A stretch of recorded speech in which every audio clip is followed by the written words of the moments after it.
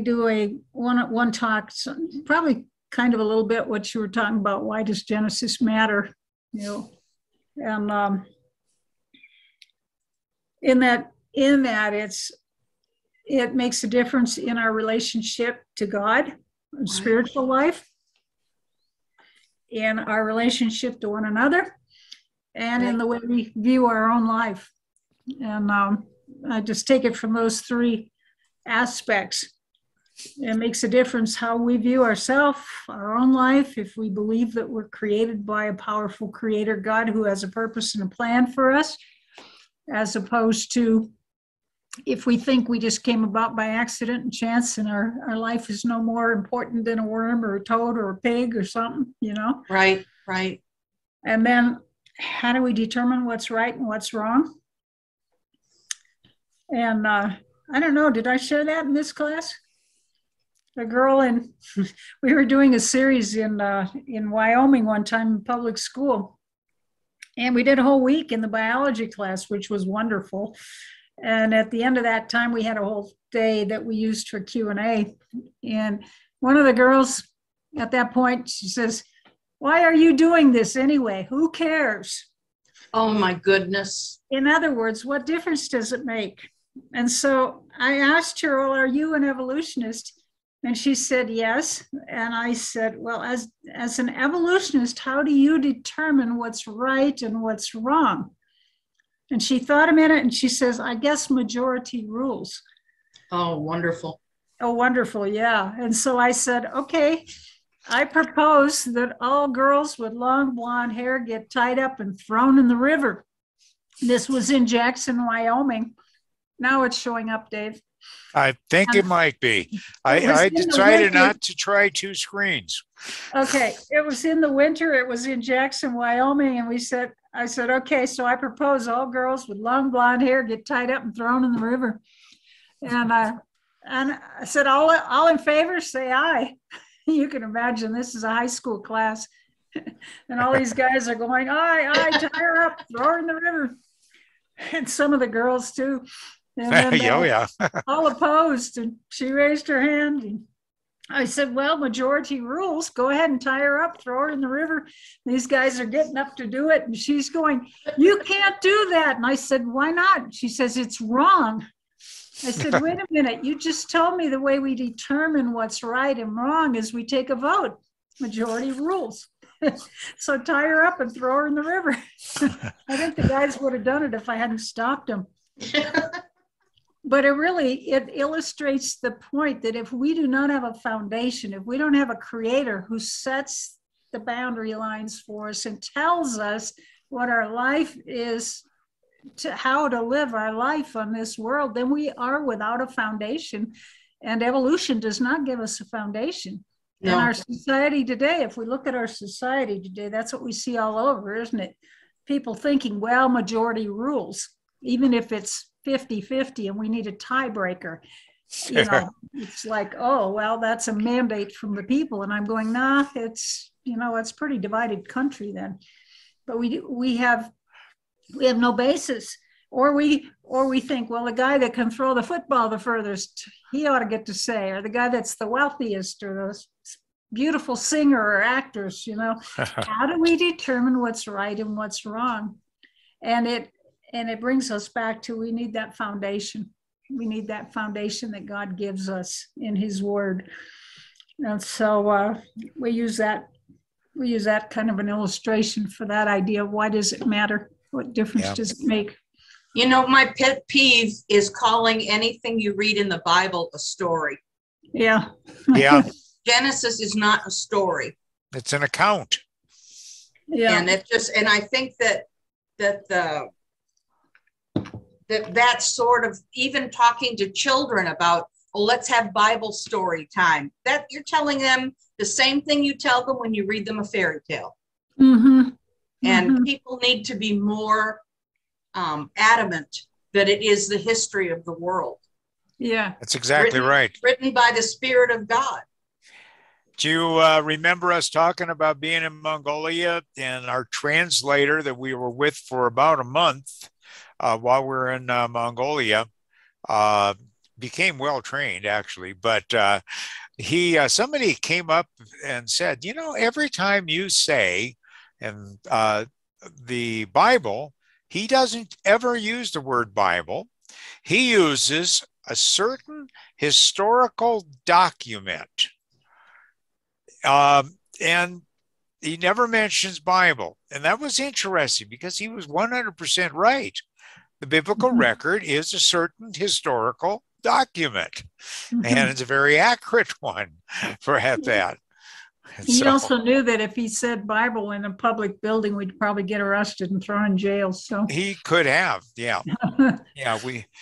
He knew that. We were in Mongolia. We had a presentation to do in one of the villages, and here, right at the beginning of the lecture, here came three guys who, if you could have a stereotype picture in your mind of what a Mongolian communist might look like, trench coats and all, and they sat down in the front row and they crossed their arms and sat there, and they listened to the whole program. Scowling, but, you know, listening. At the end of the time, we had a Q&A session, and so one of these guys right away raised his hand and he says, could you tell us what is the difference between Buddhism and Christianity? And of course, we wanted to answer that, right? I was all set. So Dave's all set to answer, and he gets this check in his spirit. Don't answer that. And he's confused, and he's looking. He looks back at the missionary in the back row. The missionary's turning white and going like this. Yeah.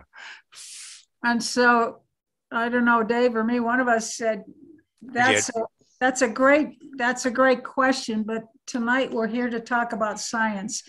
If you want to talk about that question, come on over to the church building and we'll be happy to talk with you, which was exactly the right answer. And they had passed a law that said if you spoke in a public building, if you spoke anything against Buddhism, you could be fined thousands and thousands of dollars. So it was a setup. It was a setup. It was a setup, yes. And praise God, Dave was alert enough to the Spirit of God not to push forward. Amen. I mean, this is my opportunity. God, you're missing the opportunity here. Yeah. One of the guys did come down to the church, but he looked pretty disgusted. He's looking at the flannel graphs and all the Bible stories, you know. And, yeah. That was an interesting experience because when we started this ministry, we just us traveling around the country in our little Volkswagen van, just us and our two boys at the time, and never anticipated we would go outside of the U.S. to speak. And yet God opened doors, even in Mongolia, which at that point was just coming out of communism.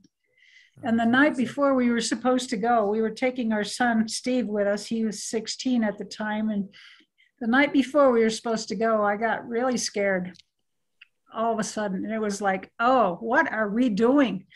You know, we're going halfway around the world. We hadn't heard back confirmation from the missionary we were supposed to be going to. And all of a sudden that fear just hit me, you know, and I'm going, oh. And then it was just like this thought came into my mind, oh, Jesus, you want to go to Mongolia? I will be happy to go with you. And the fear left just like that, and it never came back. That month that we were in Mongolia, and we got in some pretty hairy, scary situations over there. But you know, God provided, and He took care of us, and yeah, that was pretty neat. Yep. I will go with you. Huh? I'll go with you. You want to go, so I'll go with you. Yeah. Yeah, I won't ever forget that, because that's just amazing to me, you know, that to think that way, that makes such a difference. That's beautiful. Tonight, we're going to get in the program now, I guess. And so basically, we've been looking creation design. That was the first night. with amazing evidence of design. Then we looked at the big biological evidence with Mary Jo and the fossil record showing that we have mutations, we have things like that, we have fossils. That was due to the fall and then death in struggle. Of course, the fossils in general were due to the flood and destruction as mentioned in Genesis 6 through 8. So you saw some of the best evidences for evolution up here and what's wrong with them, things that they're still presenting in classrooms, even though in the 50s they knew those arguments weren't true, but they're still presenting them. And so Mary Jo did a good job of presenting those. And then we talked about the geologic evidence for the flood. And we ended up with saying that we're going to be talking about Genesis 9 to 11, Babel and dispersion tonight, right? Well, I promised you that tonight we're going to talk about Babel and dispersion. We're going to talk about the Ice Age, and we're going to talk about the dinosaurs. Okay. Well, wait a minute. How does this all fit together? All right. And so basically, I kind of cheated yesterday, and I put the rainbow in there as a promise that God was not going to send another flood like that again. And that was an evidence that that was a worldwide flood rather than a local flood, because we've had a lot of local floods. God would not have kept his promise. But the rainbow actually doesn't come until Genesis chapter 9, does it? All right, that's where you come into it, Genesis 9 to 11. And but the rainbow was very significant from the standpoint that after the flood, you're going to still have a lot of rain, believe it or not, a lot of rain. Dr. Larry Vardaman, meteorologist who works with flood modeling, he said they're going to have what he called hypercanes just from the tremendous amount of heat in the oceans. And that's going to cause huge amount of storms, kind of like El Nino effects all over the world. Okay. It's basically what you would end up with. And it's that whole idea right there with a lot of rain that's going to lead to the ice age. Now, after the flood, we have very warm oceans that I mentioned. Why? Well, there's huge amounts of undersea volcanisms that you can see in the geologic record, and you can tell it was formed, these lavas were formed underwater because of the pillow basalt, the type of lava, the bubbles in it, etc. And you find out there's the Columbia basalts in the Pacific Northwest that cover 30,000 square miles. That's a lot of undersea volcanisms going on, and there's quite a depth to those too. That's going to heat up the water a lot. But in the India, the Deccan Plateau, you have big flows up to 100 and maybe even 125,000 square miles. That's even bigger. Think about the heat that produces. All right. And not only that heat, but we also see friction from the currents, all these big boulders slamming into each other and the grains of sand. That's friction. Then just from the standpoint, there was a lot of rain, you change water vapor into water, it produces heat. And how about meteoritic strikes? What's that going to do? And so after the flood, we're going to find very warm oceans, not cooking everything, but we've got a lot warmer oceans than what we have today. Well, that is what is needed right now in order to produce an ice age. Secular geologists have no clue of what started that ice age. How did it come about? Why? Because the ocean and the land are too close in temperature. What you have to do is have hotter oceans, cooler land in order to be able to have an ice age. And but the conditions shortly after the flood are just perfect for that to happen. You've got hot oceans, very warm oceans, a lot of hot air masses coming off of those oceans. And that's going to cause a lot of rain on the continents. Now, it turns out that landmass cools down a lot more quickly than ocean water. And so the ocean, the continents begin to cool down faster than the water in the ocean. And also because of the sheer bulk of the amount of water in the ocean too. But regardless of that, you have a lot of rain, which eventually, as the higher altitudes, there would be cooler rain. Pretty soon that rain turns into a very wet snow and a lot of it. So you're going to have eventually all kinds of snow. And that ice, that is going to produce very good type for a while of wet type of snow that's going to produce wonderful ice for a glacier. And so you get just huge accumulations of all this snow, and that is what's going to lead into what we have referred to the ice age. Now they think ice age might be tens of thousands of years long, but the ice age we're talking about here, that most of us are familiar with, we are talking about the total advance and retreat of the glacial ice could all happen within a period of time, get this, 500 years. That's from meteorologist Dr. Michael Ord. And those are the conditions that you would expect post-flood.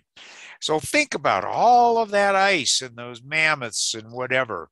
And pretty soon, what do you end up having? A huge accumulations of ice.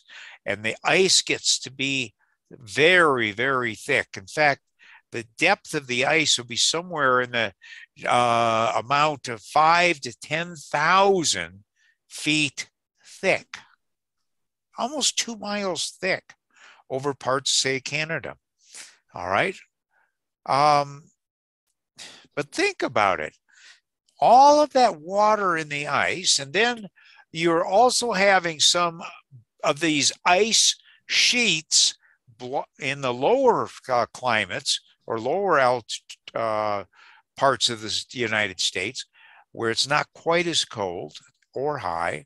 You're going to have a melting going on the edges, but you have the advance of these ice sheets blocking normal river channels, making great big lakes like we talked about last night, like Glacial Lake Missoula, where you have huge inland seas.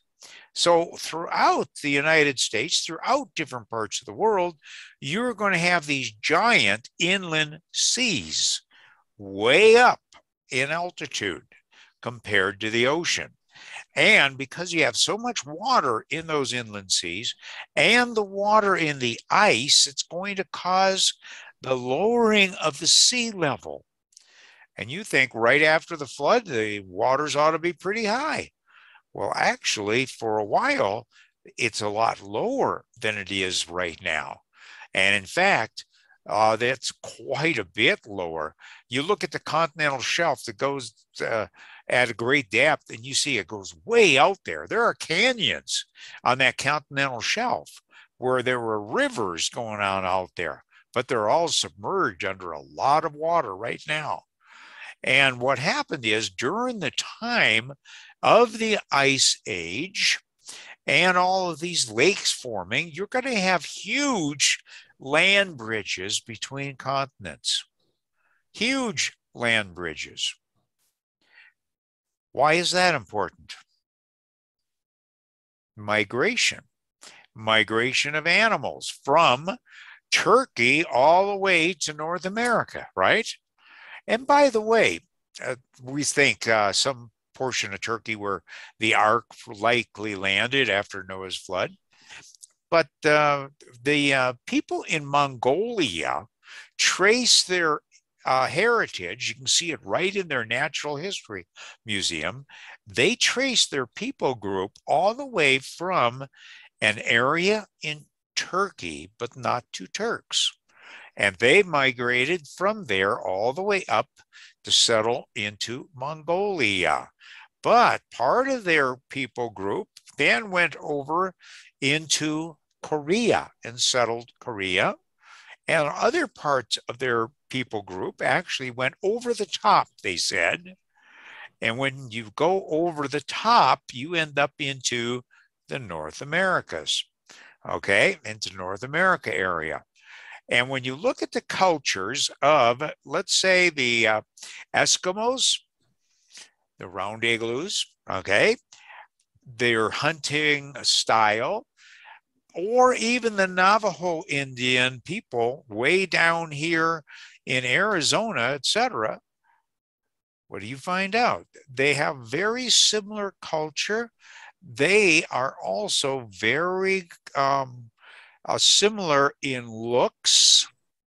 And you can see and same thing in Korea, you can see the commonness of their ancestry. And so the land bridges are also going to make the migration of animals. People ask us frequently, how did the mammoths go all over? Well, the land bridges, very easily. This is what was occurring at that particular point. And in fact, there was so much water way up north of Canada that the north shore of Alaska was never glaciated. Why? Because you have the warmer oceans, okay? You have warmer oceans, a lot of tempering of the coastal area. And so geologists know that the North Shore was not glaciated. And so that seems funny. We thought that it started from the Arctic, the North Pole, and headed south. But no, it started in the central parts of the continent and spread radially out from there. All right, so now let's think about it. We have all these land bridges going on, etc., and all these great big lakes. But then as these glaciers begin to melt, these lakes get bigger and bigger and bigger. And remember, ice is not a good thing to dam a monster lake, right? A huge inland sea. So eventually that water collapses, or that dam collapses, the water escapes, and then eventually ends up in the ocean, creating great big canyons downstream. Okay, so that's what we see. And there's a lot of these glacial ice dams popping. Other places where there are kind of basins, water begins to fill that basin just because there's so much groundwater. Eventually, even that overtops, again, more catastrophic drainage as well, forming more and more canyons, including the Snake River Canyon. All right, so we've now had the ice age. Now we've had the breakup of that ice. We see remnants of that ice today. We do know that the book of Job is considered one of the oldest books, or the oldest book of the Bible in total written form, talks about the storehouses of ice. It talks about that. And so somehow or another they knew about it, although glaciation probably did not hit as far down as Jerusalem would have been, okay? You would not have seen that. Neither would have Colorado have been glaciated, except for what we call mountain glaciers and valley glaciers. We would see that. But the main ice basically stopped, you might say, somewhere mid Wyoming. okay, as it heads further south. And so that was it. All right. So now we want to talk about Genesis 9 to 11. We called it the Babel and dispersion. But we find other things in Genesis 9 through 11 too that's of interest. Let me just mention a couple of those things, right? One of the things that God told the people uh, after he made a covenant. Remember, the rainbow was a sign of that covenant? Well, he gave some covenantal things to Noah as he's doing that. He told Noah, just as I've given you the green herb to eat, people weren't supposedly supposed to eat meat prior to the flood. But now it's after the flood, and he says, you have now can eat meat just like you would the green herbs. All right. And he put the fear of the animals into people, or fear of animals into people, and the fear of people into the animals. Okay. It all works together there. But anyhow, I'm really glad Noah likes or was given the permission to eat meat, and that's extended to the rest of us mankind, because I sure do like to eat meat. I do. I'm a carnivore. I have to admit it. I'm a carnivore. But he also tells Noah, part of the covenant, don't take human life. Don't murder in that respect. Don't murder. And that's what was the case of that. All right. And yes, we do have in Genesis 9, we have the rainbow, don't we? We do have that rainbow. But also in Genesis 9, we see that God starts delineating where the different people groups arise. And so in Genesis chapter 9, it mentions the sons of Noah, Shem, Ham, and Japheth, correct? So we realize that. And then it just mentions Ham was the father of Canaan. Remember the problems with the Canaanites all along? All right. And we find out that the Canaan later find out that some of the progeny of Canaan happens to be some of the other, like the Amorites, that the Israelite groups had issues with. Okay, now when we get to chapter 10, okay, chapter 10, I just hit a couple of highlights. Chapter 10 of Genesis talks about the lineage of Shem. Okay, it goes down and gives you this lineage of Shem, and you read about Japheth as well. But as you go down that, it talks about Shem, and basically, as we go a little bit further, we find out that there is a son born by the name of Peleg, Peleg. And it says there in scripture, and in the days of Peleg, the earth was divided. What does that mean? This is one of those passages that I wish God gave a little extra sentence or two. What does that mean? The earth was divided. That has led people to think about it. What does a word divided mean? Well, it turns out one of the words for surveying was called dividing. Okay. All right. Dividing could have mean it was divided, or it could mean it was surveyed. It also could mean that might have been when the Tower of Babel actually had occurred. All right, where the nations were divided. Okay, and the people groups were divided. And so that is a possibility too. We don't know that for sure. One thing we do know is it appears like there's a couple other passages which seem to indicate that Peleg was a surveyor and a traveler. And we have some maps that were actually made that were found in an old collection out of the 1500s.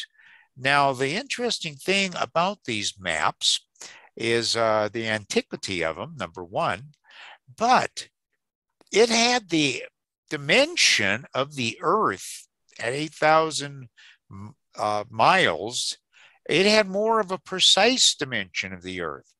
Well, all the maps since the Greeks have used a round figure, let's say, of 8,000 miles for the diameter of the Earth. All the maps. And the people pointed to that and said, well, wait a minute, hold on. Those maps that are supposed to be so old have a more correct dimension of the actual diameter of the Earth. So it must be a forgery. All right, must be so forgery, because we didn't know that until recently. Well, that sounded really good, except then they said one other thing. And by the way, they totally missed Antarctica. They didn't get the right shape of Antarctica. Okay, that's what they said. Well, it turns out that there were people taking seismic and other type of instrumentation under basically from the top of the ice in the Antarctic and going downward. And they were able to map the actual coastline of Antarctica. And guess what? It matched the ancient map, the antique map, the actual outline. So basically, what does that mean? It almost looks like that this map was actually made prior to when the ice formed from the Ice Age. So that's what it looks like. And so you can look up those maps. There's a book called The Journal of the Ancient Sea Kings, where it talks about that. All right, now that was 10. Maybe Peleg was a surveyor. We don't know. Maybe the Tower of Babel had occurred there. Okay, but the other thing that you also notice in 11, etc., is the Tower of Babel is definitely talked about and given some specific, you might say, attention in this particular case.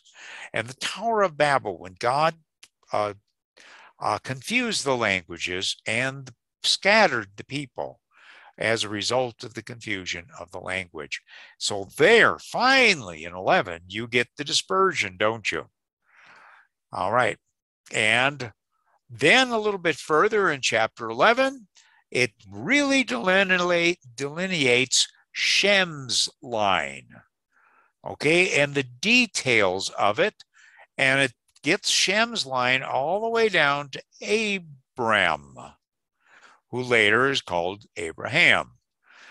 Now, that's chapter 11, and that finishes that. And it's not until you get to chapter 12 that you get to a detailed lineage of Abraham's line. Okay, so you get from Abraham all the way to even Abraham going into Egypt. Okay, and so that's what you see. Okay, is that enough of a overview of Genesis 9 to 11? It's kind of the big picture. Any questions on that? I do have a question. Yep. And it goes back to when you were talking about the how the Ice Age was formed. Okay. So you're talking about all right, there have been mammoths found that were rapidly frozen. Okay. And I always, in my mind, related that to the same kind of creatures that would have been rapidly buried in the flood. Mm-hmm. But these were rapidly frozen in ice. But how does that fit with the rain to slush to snow to ice? I mean, that seems to take a long That wouldn't be catching me eating a blade of grass and it going down in my stomach. Okay, there you go. Good question. A very good question. And let me give you a really good answer. I don't know. Okay. No, I have an idea. I have an idea, but I don't know for a fact. However, we do think about one thing according to the model. Remember, I said that the North Shore of Alaska was never glaciated? And any of those areas that's close to big bodies of water that would be warmer would not be quite as cold. And so we have possibly, because of the tempering of the ocean, we have a lot of warmth there. Mary Jo and I used to live in Sitka, Alaska. And we taught at a college up there for 3 years. And it was interesting. You think we're way up in Alaska, but you know what? The coldest temperature that we had up there in the 3 years we were there was like 6 or 9 degrees above zero. So that was the coldest. And was that on the coast? I don't know where Sitka is. Was that on the coast? Yeah, Sitka is on an island. Okay. There's a group of islands coming down along the coast of British Columbia. Okay. And so it'd be west of Juneau, the capital, which is along the coast. All right.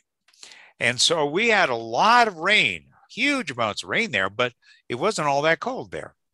And so now these mammoths are along these areas where there's lots of water, and they're chomping on buttercups and whatever, right?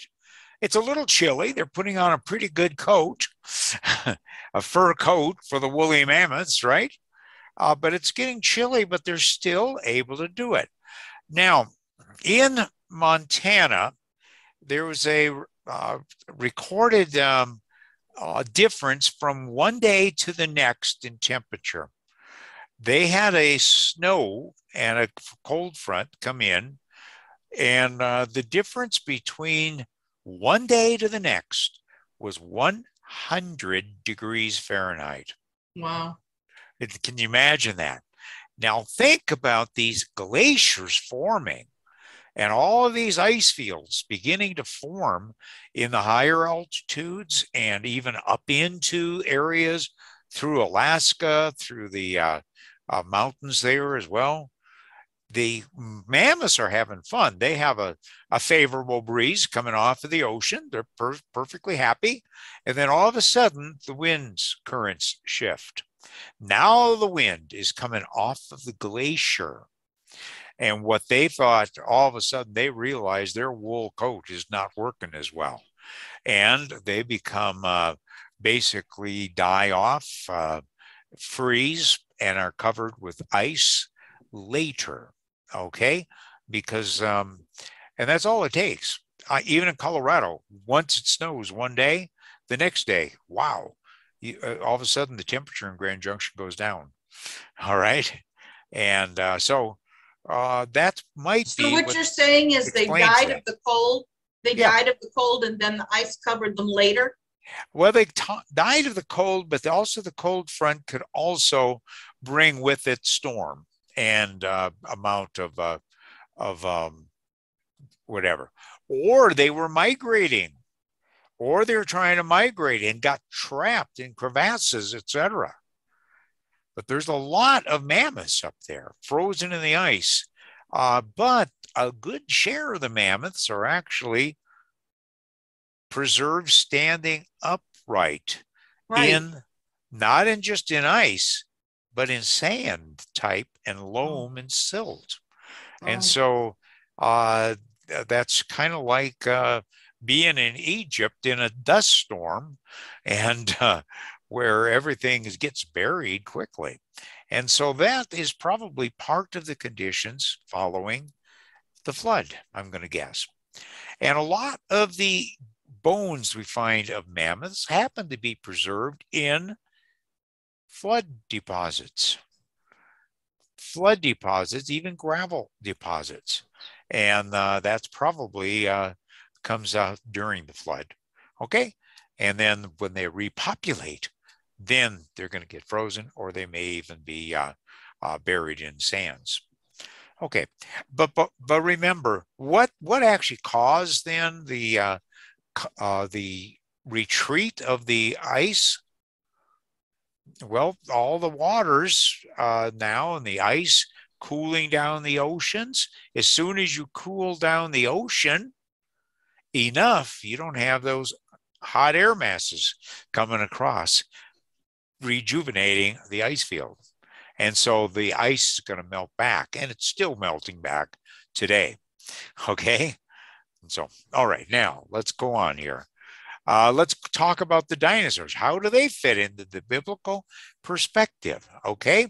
Mary Jo and I were speaking, okay, in Costa Rica.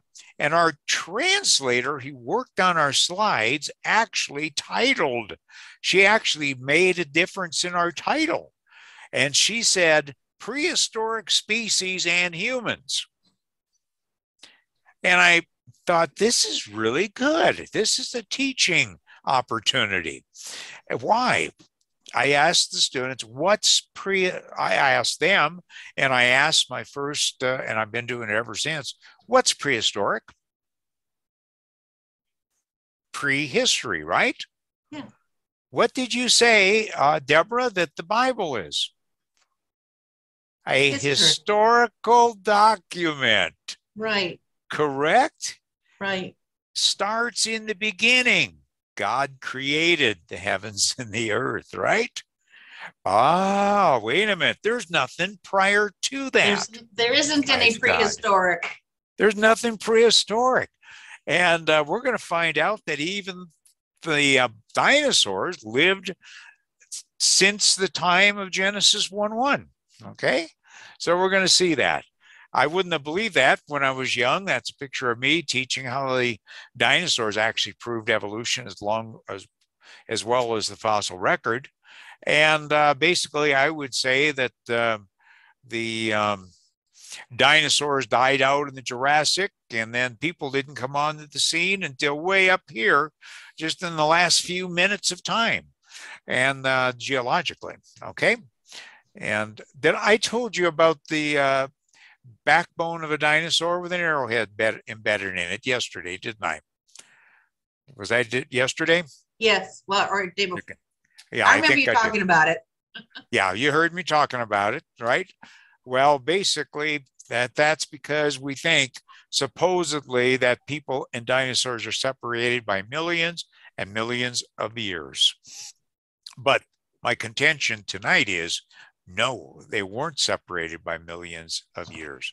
And I ignored a very important fossil, which would show that. It looked like somebody was hunting dinosaurs, okay? Well, young people like me watch these television programs, and they are led to believe evolution is a proven fact. And right from even ages 4, 5, 6, they're led to believe in evolution because of the dinosaur books and all the dinosaur programs. All right. And so it wasn't until that book that I started evaluating my perspective. And later I found out that Dr. Gish updated his book, Evolution, the Fossils Still Say No. Okay. Anyhow.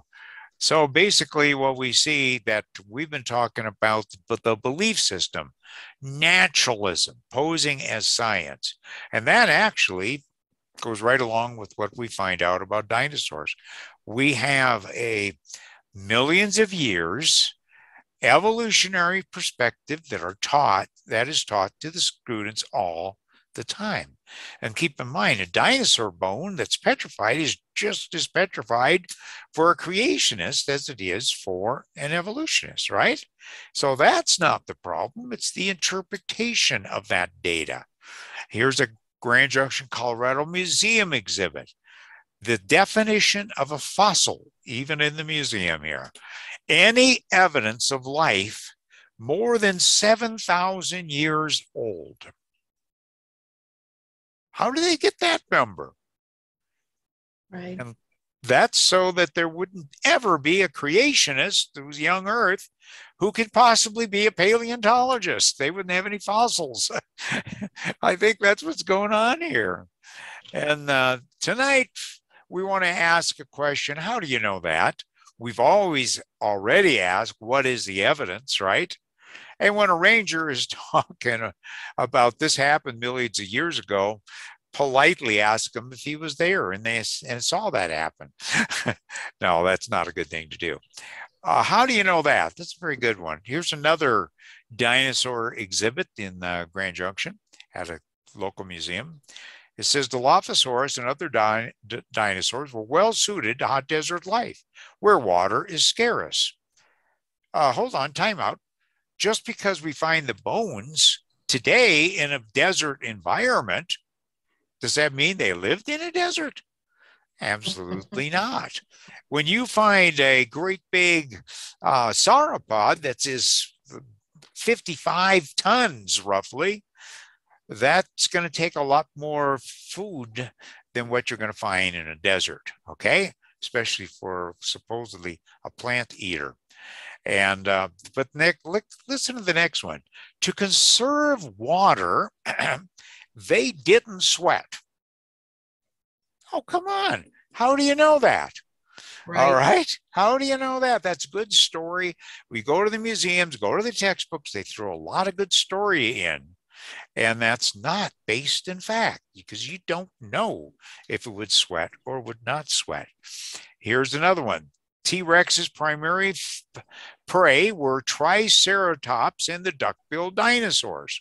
Time out. How do they know that?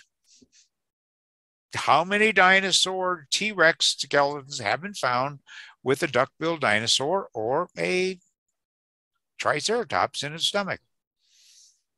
If you say 0, you're right on. Okay.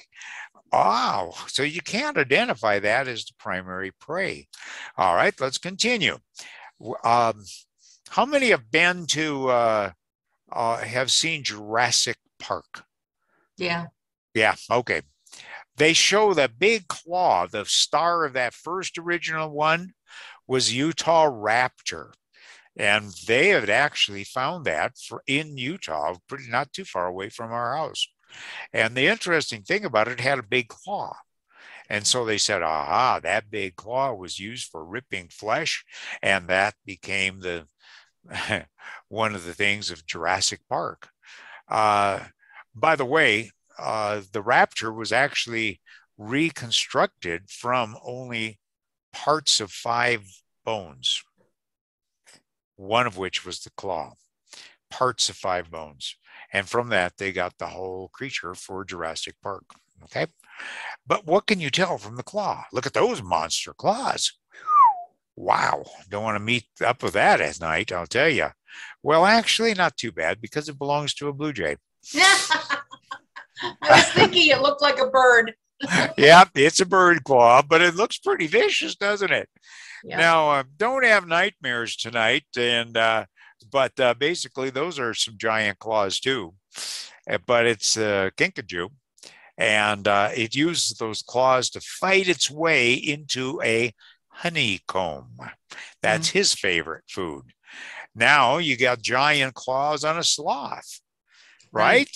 But what does he use that for?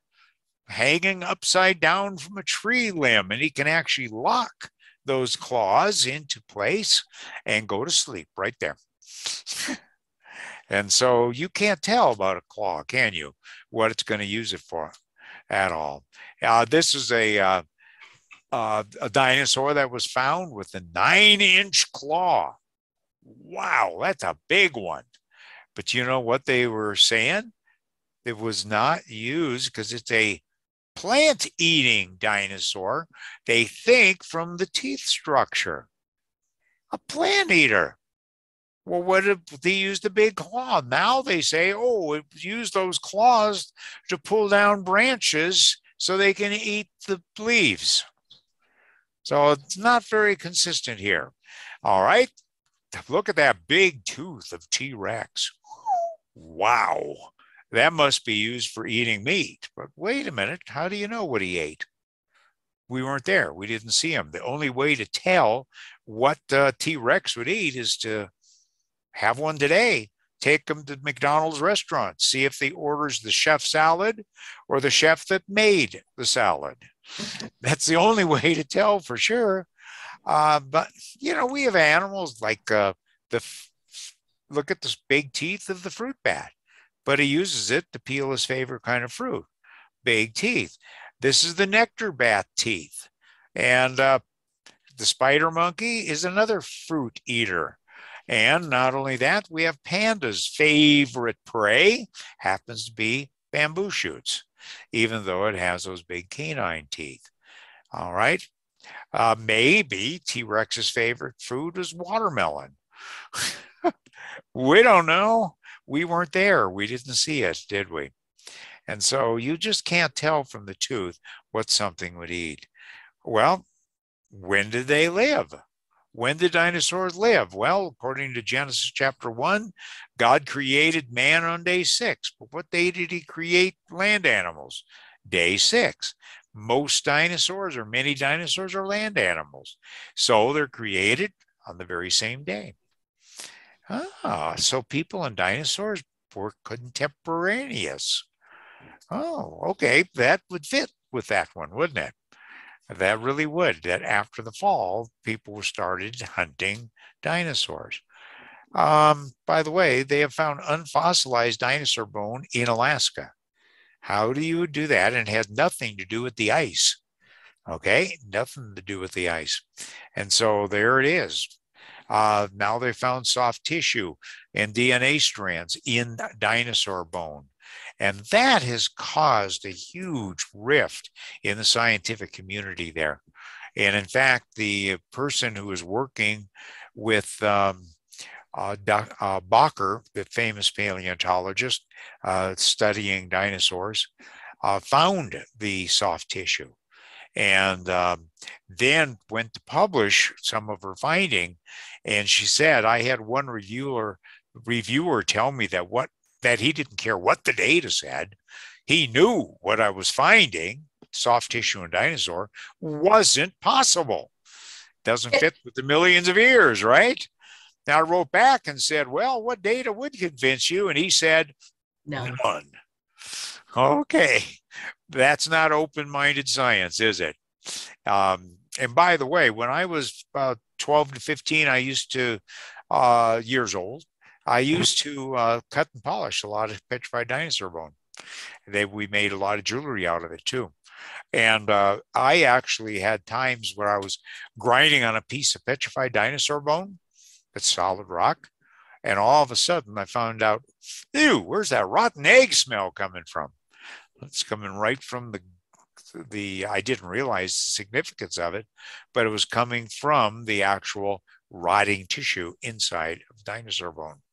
And so what it says is that can't be 100 million years old. It had to happen quickly. I said that at a university lecture. Do you remember the professor that shouted at Mary Jo about the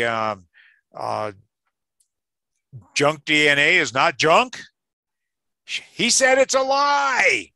Well, the same professor the next year actually did some research. He didn't say a word when we mentioned the junk DNA. DNA is not junk.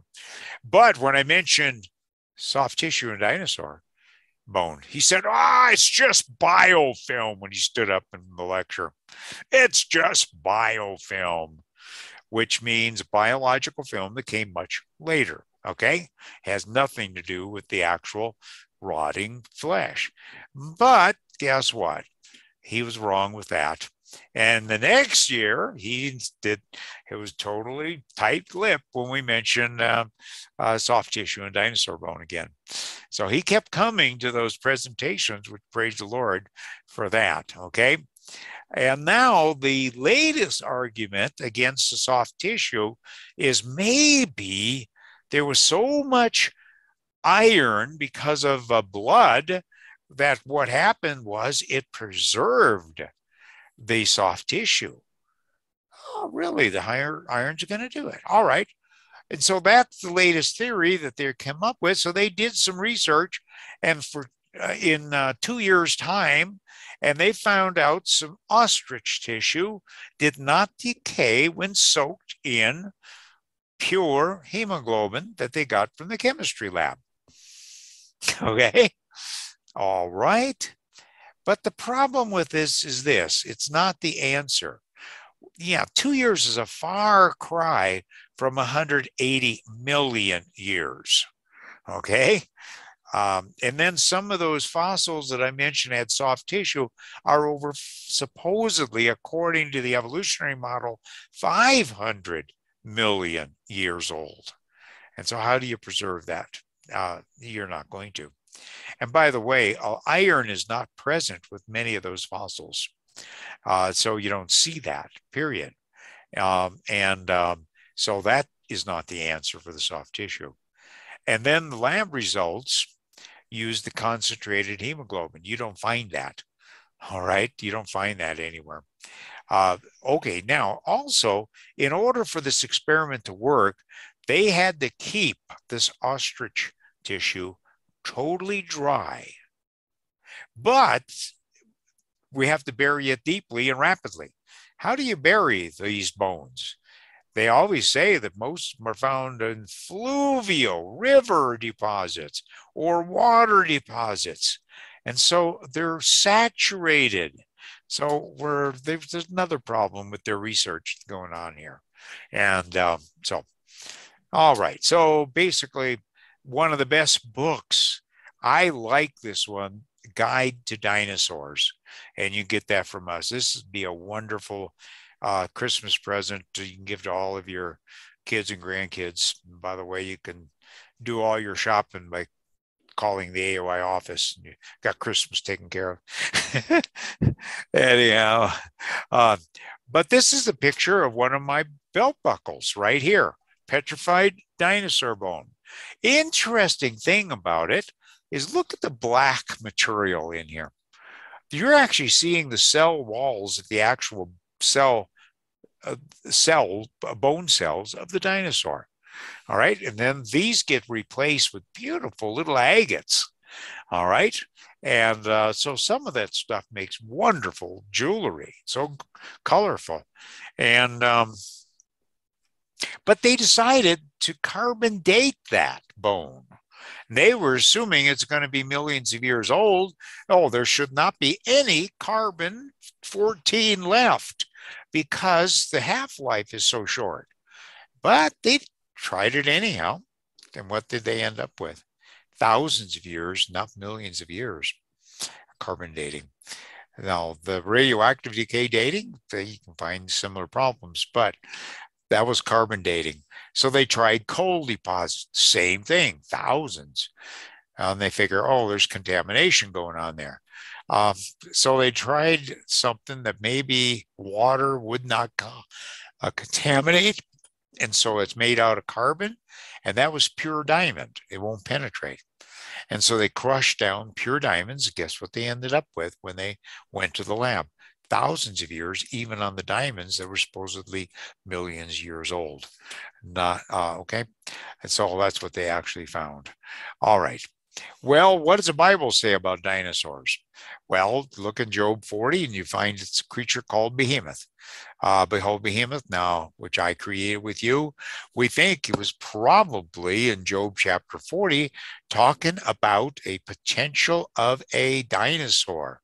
And it says in Job 40, he moves his tail like a cedar. Now, a lot of people that would say, oh, Job never knew anything about dinosaurs, would say he's big.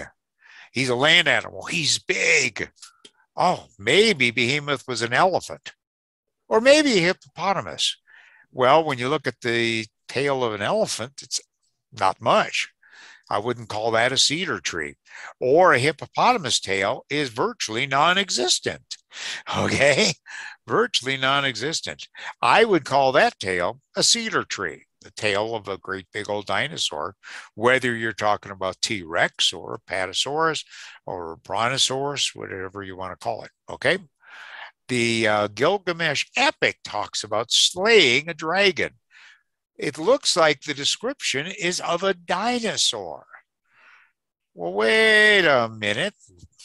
What could that thing have been? All right. What could it have been? Well, guess what? It's not just the Gilgamesh epic talking about it, but we find other sources talking about that as well. Now, anybody believe in dragons? I go to the university. I might have one student putting his hand inside of his shirt and just going wiggling it up and down like he does. He's afraid to tell anybody else he believes in dragons. and I didn't turn off my sound right then, did I? Okay. No. Okay. All right. But did dragons breathe fire? Well, you look at cultures around the world, guess what? They talk about fire-breathing dragons, don't they? And we read in Job 41 about Leviathan. And it says there in the bottom, Job 41, his breath kindles coals and a flame goes out of his mouth. Whoa, this is some creature. What is it? And as you read what it says about it, and I kind of wondering if it was something like not an alligator, but one of the prehistoric. Did I say the word prehistoric? There's no such thing as that. But one of the fossils of a creature that would have dwarfed the alligators and crocodiles today. This would have been approximately 40 feet long. And if you figure a Volkswagen Beetle is about 14 feet long, I looked that up today, that would be like 3 Volkswagens put end to end and weighing approximately the same amount. And so that's a big creature. Do you realize just the skull alone is over 6 feet long? The height of a person, of somebody taller than me. Wow. And the description talks about the scales being so tight. And it says, are you going to pierce them with a spear? Are you going to draw them out with a fish hook? Think about how big that thing is. You're not going to get him with a fish hook, are you? Yeah. Anyhow, but it says people say it can't be an alligator or a crocodile because you can pierce those. The scales, you can pierce it right through. So it can't be. However, these guys had huge scales. See these markings on it as well? Those are all attachments knitting these scales tightly together. That's kind of sounding a little bit like it could be one of these creatures. Anyhow, could it breathe fire? It's hard telling, right? You know, think about it. Look at this particular snout here. Why is this big bulb on the end of the nose? Unless it's a chemical mixing tube. A little beetle has those chemical mixing in its abdomen. And I mentioned that in the very first night, shooting basically fire. And if a little guy like that, what about these big bonehead dinosaurs or other things? Maybe that was a good thing that they ended up doing. This particular dinosaur here, one of the boneheads or most of them, when you take a cross section of the skull, you find out that it would make a perfect chemical mixing tube to be able to produce fire. All right. And so they're called the hadrosaur dinosaur, boneheads. Okay. So is there really such a thing as a dragon? I believe when you see cultures from around the world talking about them and the commonality that there were things called dragons. But it's also my contention what they saw were dinosaurs. They lived alongside of them. Or I wouldn't live right next to one. But basically, and they were actually called them dragons which the classical definition of a dragon meant large reptile. That's what it was. A dragon was a large reptile. Marco Polo visited China in 1271 AD, reported the emperor raised dragons to pull his chariots in parades. So they're big enough to be able to pull chariots, and they're probably pretty powerful. We read about St. George getting his fame, known as the Dragon Slayer. That's where his fame come from, and he was later sainted. All right. And basically, there are many different plates of him killing or slaying a dragon, and they look like dinosaur types or flying reptiles like pterosaurs. Okay, the type of dinosaur-like reptile that was flying. And we think about some of the pictures that he has and the paintings. We know those in the museums today, and we call those dinosaurs. All right. I take students down here, Natural Bridges National Monument, and we take them for a long hike, and we come out to the bottom here to the bridge. Along the way, we pass Indian things. My friend, Dr. Alan Galbraith here. But we get to the bridge, and then we see that creature, which is very hard to see nowadays. But if you lighten it up, here's what you're looking at. And this is what that looked like. And it looks like a type of dinosaur, doesn't it? Okay, that's what it looks like. Well, we also find Havasu Canyon in Arizona. You find this thing on the cliffs, and it looks just exactly like Trecodon that's in the museums today. Here is Wapatki National Park, just east of the Grand Canyon, and it's actually belching fire or smoke. And so they called it Puff the Magic Dragon, actually. Puff the Magic Dragon. This is from the Middle Ages, and here's somebody getting ready to kill this dragon, which looks like a pterosaur. Paleontologists say, wow, whoever drew this knew what a pterosaur actually looked like, because that's exactly what we would reconstruct it as based upon the fossil record. All right, Manitou Springs. We find an Indian prayer stick, and right in their exhibit. And that looks like one of the pterosaurs, again, flying reptiles. All right, this is out of the Asian collection of 1400 AD.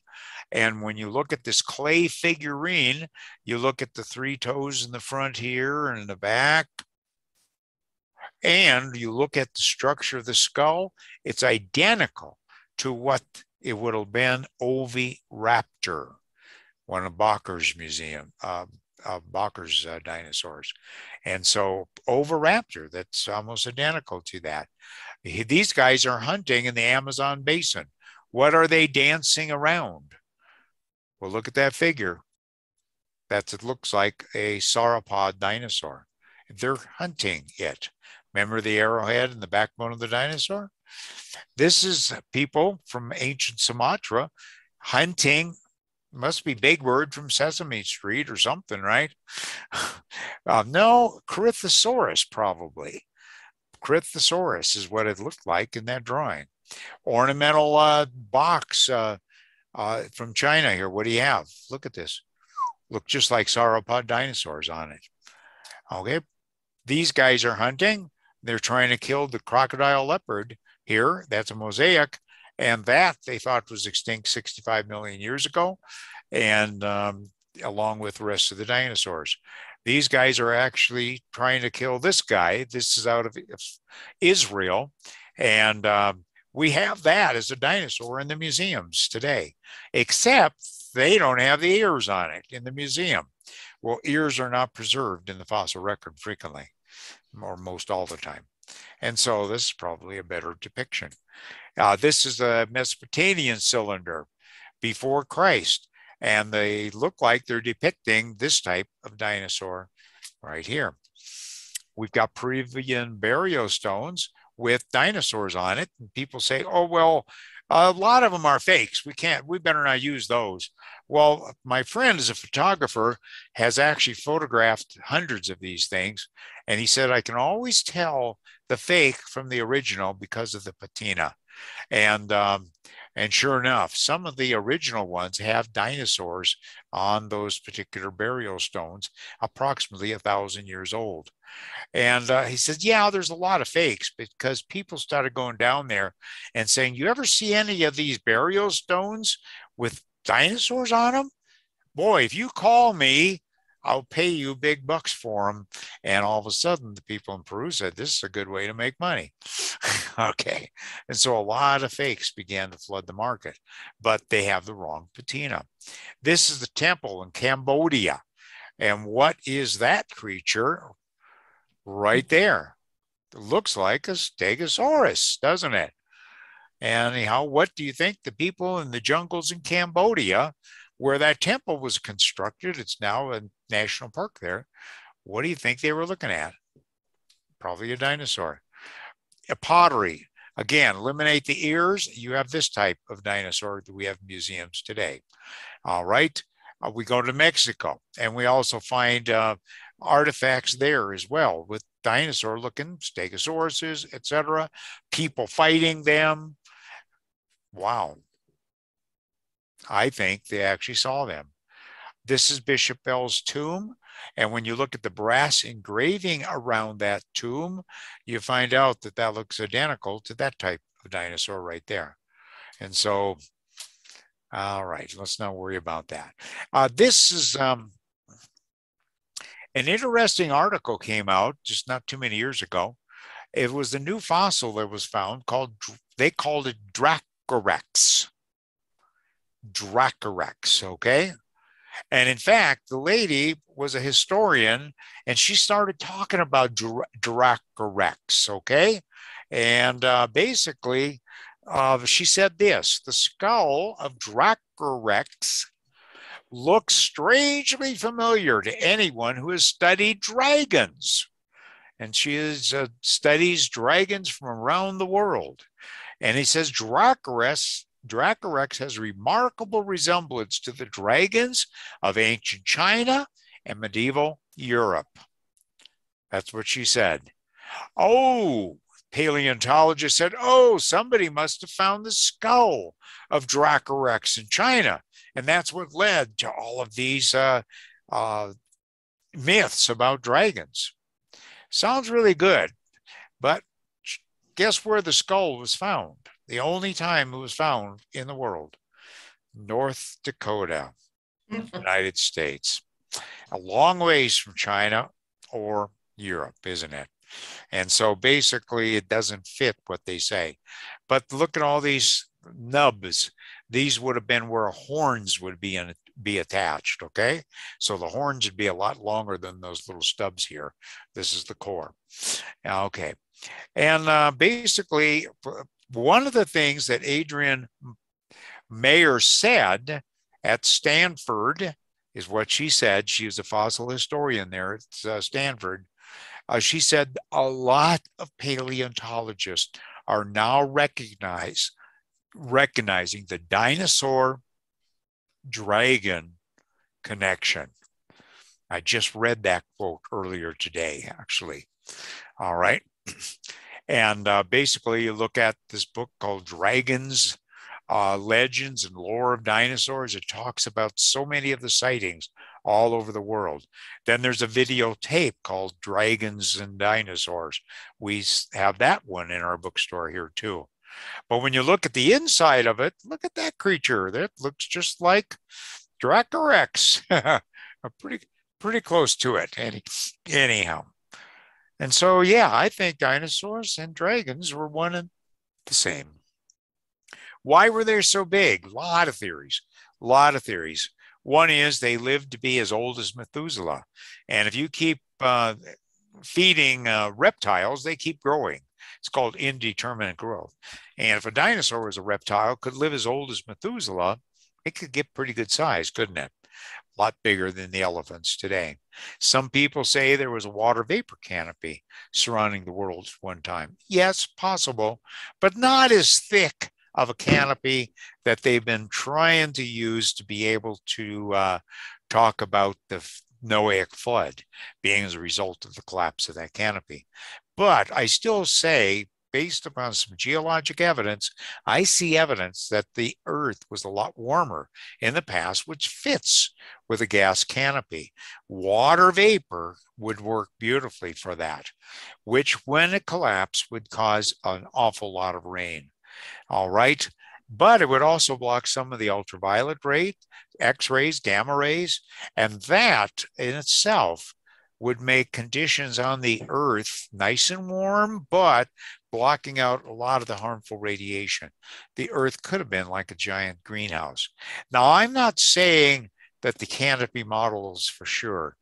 There's issues with how thick it is, how much cloud cover there would be, etc. But we couple that too with the possibility of the magnetic field being greater in the past, which would produce a bigger magnetic or the Van Allen belts, which shields us from a harmful radiation. And we may not get quite as many of the mutational effects. Now, so both of these things could influence longevity.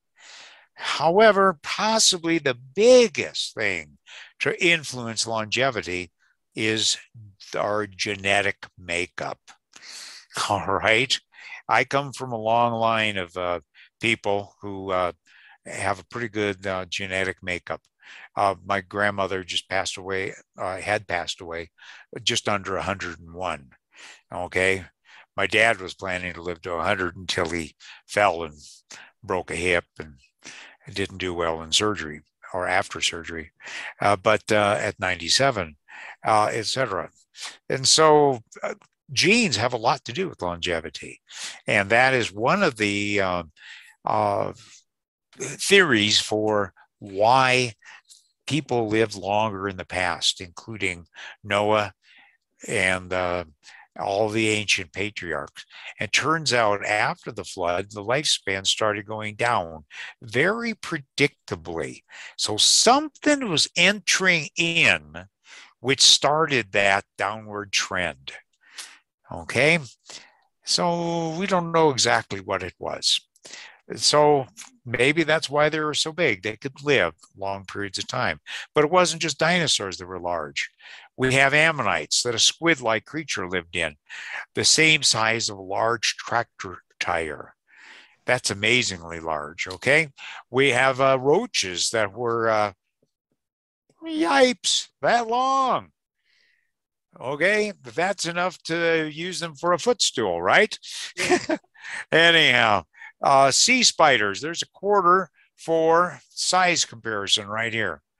And so things were larger in the past. Beavers, 7 feet long. That's a big beaver. Anyhow, so that might explain something.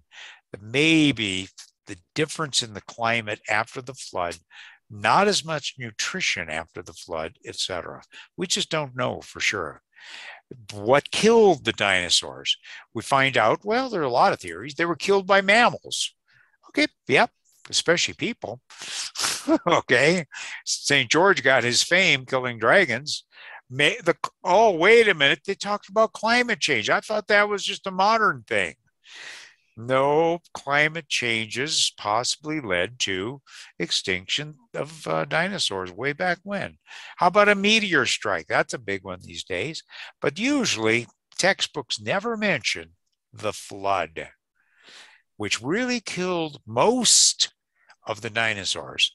And I emphasize the words most. Why? Well, we do know there was flood legends all over the world, right? And people think, well, what happened to the dinosaurs? Didn't they fit on board the boat? Right? Maybe they're too big. Well, take young dinosaurs, right? Take young ones. Because, by the way, that boat was big. I mentioned that last night. All right. Very few dinosaurs had to go on board, actually. Very few types. There's only basically 9 different types of dinosaurs. And within those types, they had a lot of room for variation. And so you're not going to take 2 of each. type or kind or species, you might say. And by the way, dinosaurs started off in eggs. The largest eggs that were ever found were about the size of a large football. All right. And maybe up to 18 inches long. So when they hatched out, they were cute and cuddly. And you can sneak that one by Mrs. Noah, but not big ones. Okay. There you are. So why not take the younger ones to have their full reproductive life ahead of them? All right. And so the dinosaur extinction, they don't know. Some say they took up smoking.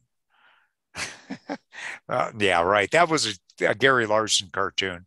They took up smoking, and basically, they don't know for sure. But I have a feeling that, yeah, a lot of these things happened. Maybe you could feed a family for a week on one dinosaur leg or one dragon leg. Okay. St. George got his fame slaying dragons. It became the in thing to kill a dragon. And when that's the in thing, if you have to kill a dragon to win the fair hand of the maiden, you're going to go out and do it. All these macho guys are going to do that, right? And they're going to go kill dragons just to show how brave they are. And so, but anyhow, National Geographic says, they're not extinct. Look for them at your bird feeder. All right. And I already mentioned that. And we can go into great detail on that one, but I'm not going to tonight. We found out there's everybody, people don't like it that National Geographic did that. And it turned out the hoaxes in here as well. And so many of the different dinosaurs they said were dinosaurs with feathers.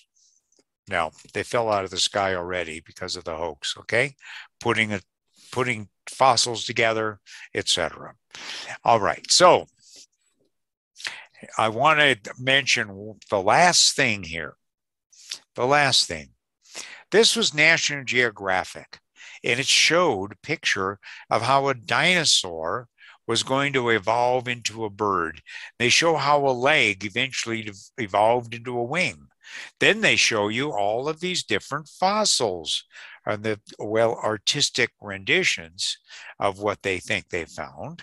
And they ended up with dinosaurs eventually taken off and flying away. Okay. Here's the problem with all that. This is all great artwork. Even this is great artwork, like we talked about day before yesterday. All right. The real order. Here's the problem. You find true birds flying around today, yes, at the very end of the line. But if you go backwards in time, let's say evolutionary time frame, 225 million years ago, there's fossil record that there were birds there.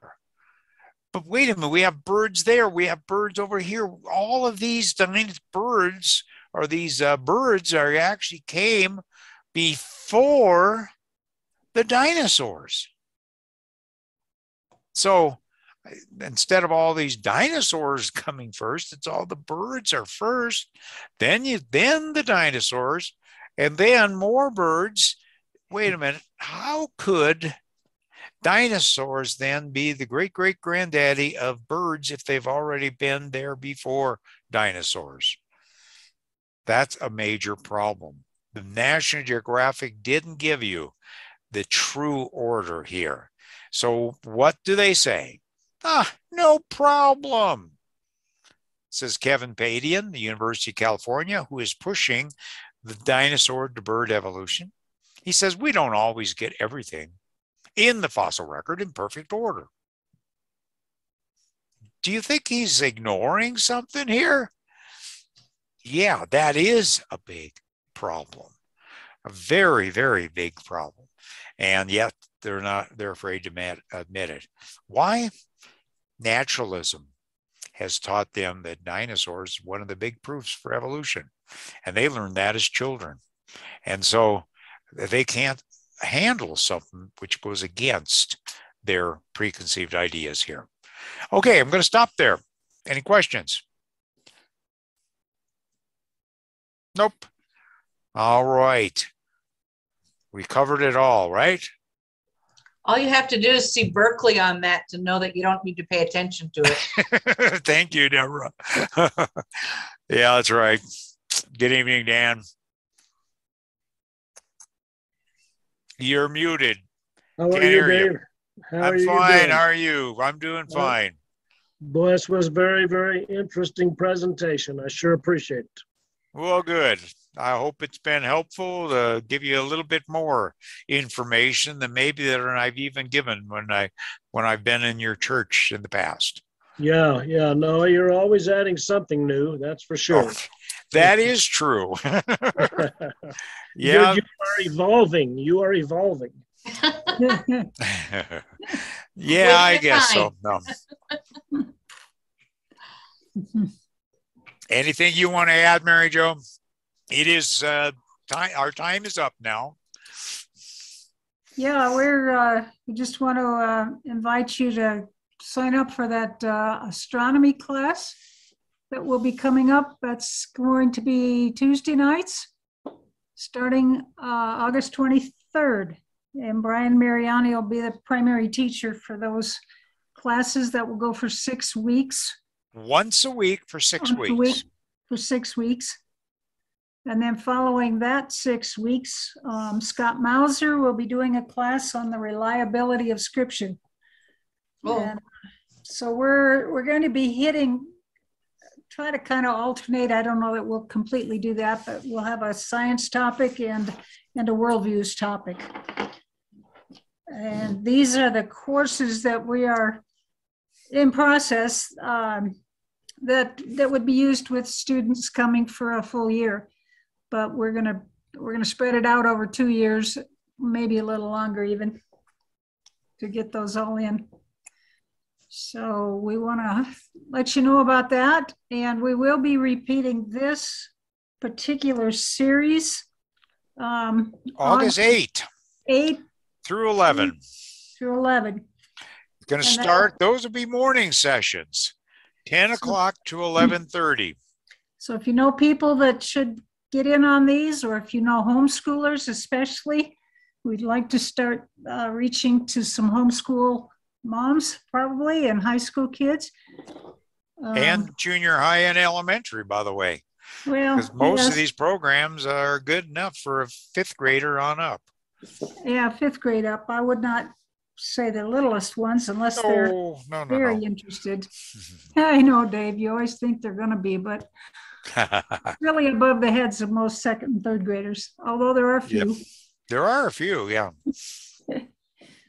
One of our grandson's friends, I tell you what, that kid is a genius. He's always got something to ask about creation. He wants to be a creation speaker. We are really hoping he pursues that. It's great. Also, if pray for AOI. We're in the middle of a major remodel of our building. The upstairs was being used for commercial. And then when COVID came, the company that was up there finished off their lease, but they did not they didn't sign up to lease it again. They didn't renew their lease because they figured out they could have all their people at home, work at home. So the upstairs has been vacant for a couple of years, and we have decided we're going to convert it into housing. We're only a half a block from the college, so we're looking at using it for student housing and looking for students that would like to be part of a discipleship program. So that's a prayer request. We want those students to help impact the Colorado Mesa University campus. That's the plan. So they would live there, they would have that fellowship and be discipled, take part in our Tuesday night classes on worldview and creation stuff, and then go out on campus and do surveys on campus. Brian has developed a survey that he uses on campus to kind of be a icebreaker with people. And that's been very interesting to see. So that's in the works. Some of you know the Johnsons, Lanny and Marilyn Johnson. They're doing a vacation Bible or a kids camp this week at Twin Peaks Bible Camp. And probably tonight, even doing a gospel message they usually do on Thursday night. So, Father, we want to pray right now for any of those children or adults that are at that camp that need to know you. We pray that the gospel message would penetrate their hearts and that these kids would give their lives to you, Lord, that they would submit to you and they would receive the gift of salvation from you. That's right. Thank you, Lord. Thank you, Lord. Amen. Father, I thank you for the ministry of AOI. I know it's made a tremendous difference in my life and in the lives of many, many people. Father, I ask that you give a curiosity to people, that they'll be interested when people speak about creation, even if they're skeptics at first, and even if they're mocking at first, that they'll have an interest in it, and that we can point them to this resource, Lord, and that it will encourage them in you and encourage them in everything they need in life. Thank you, Lord, for the work that they do. Please keep these wonderful people safe as in everything, and watch over them, give them more wisdom, more revelation, and help them spread your word. Thank you, Jesus. Thank you, Father. Thank you, Lord. Amen. Amen. Amen. All right.